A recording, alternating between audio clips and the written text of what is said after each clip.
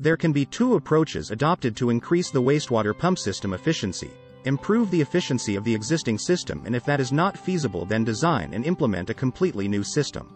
Improve the efficiency of the existing system. Step 1. Assess and analyze the overall existing system. Step 2. Prioritize opportunities to improve. Step 3.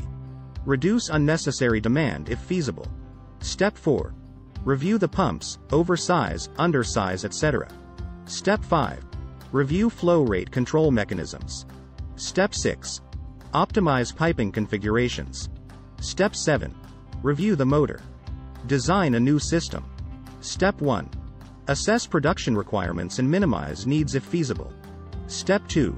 Design with whole systems optimization in mind. Step 3. Design efficient pump stations. Step 4. Select efficient pumping components. Step 5. Review and improve your design if possible. Design considerations for efficient pumping systems.